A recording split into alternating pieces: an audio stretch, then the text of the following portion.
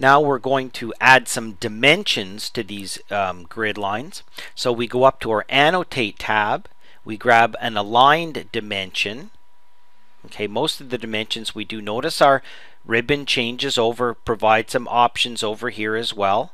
Okay, and all you do with dimension is you hover over something, it'll highlight pick once, hover over another object, pick once, and then move your mouse up and down and then pick nothing to place it. Pick, and it leaves you in that command. It's a looper. Pick, pick, move your mouse around, pick.